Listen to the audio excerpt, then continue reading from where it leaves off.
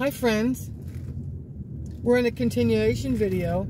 I'm getting on Route 52 or 14, don't let that screw you up. We've just come out from downtown 4th Street, the end of the clinic at Pill Hill, up 4th Street, down 6, 2 major coordinates, and we're heading on Route 52. I'm going south. Very important street to note, going north and south, because it's one of your major coordinates in town. And a mini highway you're going to be on all the time if you live here, because a whole lot of things, point A to point B, happen on this route. So I just passed the JWs, or the Jehovah's Witness.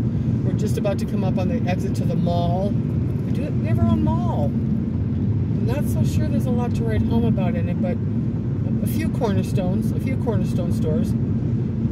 So you'll see that's 14. Remember that in your repertoire, one of the midlines, sort of the midline grid. 14 Broadway and 52, sort of the cross on your map. And those should all stay in your brain when you think about Rochester. We don't have any fancy, fun, curvy streets. There's a few fun surprises like Mayowood Road, but unless you get out of town, you're in a straight, square, made-up city based on numbers, streets, and avenues. 16th Street's a key. It's in a lot of my videos because Trader Joe's is on there for you healthy people. Panera Bread, a couple of key hotels. It crosses town easy. The back side of the mall is on there. Sometimes you want to go the back side of the mall because it's easier than going in on the front side.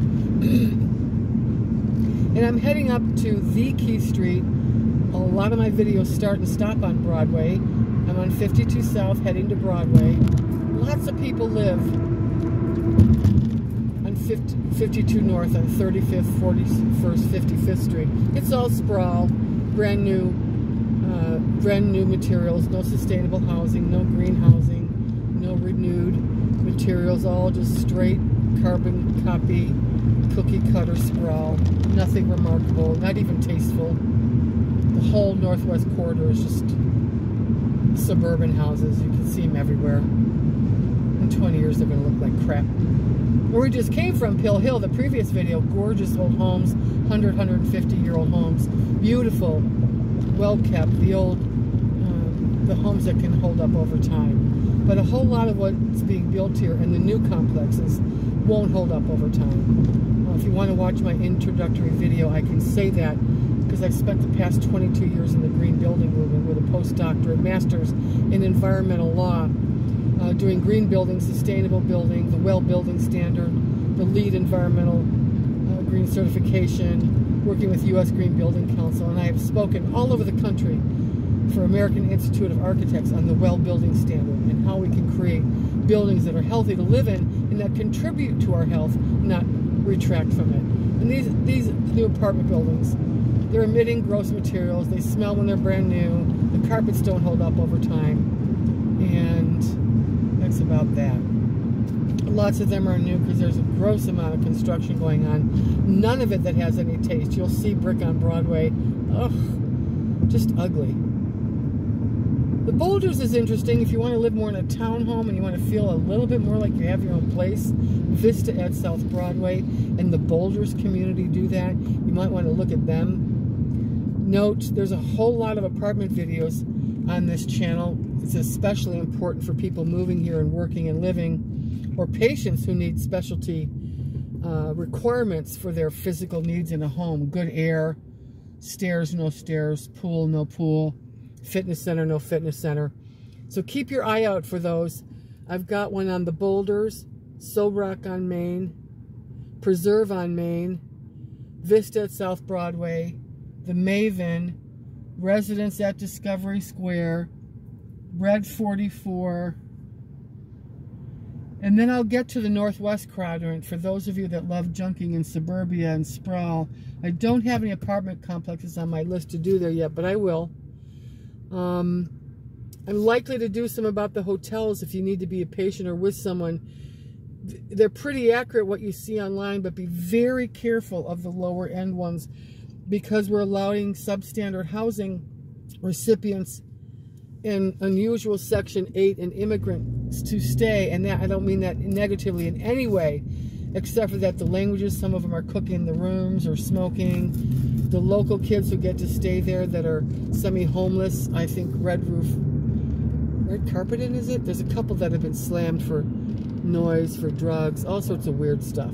Not going to happen at the main ones, and the clinic is pretty careful about taking them off the list. But if you're on hotels.com, you don't have any way to know that. Okay, we're on Broadway, heading north.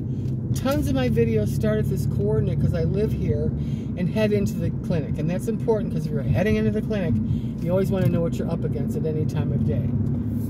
And this coordinate's particularly busy only because we have Culver's and one of the Menards here, and a brand new decorating store called the At Home Store. It's like Hobby Lobby on steroids without the Christian motif behind it. And really cool stuff, very affordable. This particular store, for those of you moving here, is designed for small apartment living, so they have lots of things for the apartment dweller, or some of the other at-home stores that, like I've been to in Cleveland, are designed for large homes. So they have a lot of small stuff here that's important. I think they got wind of that we're an Uber transient community, from residents, Mayo Clinic students. You know, there's a lot of professions that study at the clinic besides doctors, whether it's nurse anesthetists, nurses, med tech, surg tech, rad tech, ultrasound. A lot of people filter through there on internships and stuff. So we have a lot of apartment dwellers. And you're looking at Vista at South Broadway. It has its own video. It's one of the nicest complexes in the entire Rochester area, and it is gated. For those of you that need that, or for women like me who are survivors, you want a gate to at least give you the semblance of security, and it does that. 3 sides of this complex are looking at woods or fields, and you don't see that unless you get to the northwest or the southwest side. And right now we're pretty close to town, so that's important. And I'll talk to you guys later. Please like and subscribe. I'm 65 years old and I want the support. Trying to get to 4,000 hours and 1,000 views. I really appreciate it. You can ask me what you want to, if you're looking at an apartment or a complex and you want to see it firsthand, I'd be happy to go out in my car and show you. Bye-bye.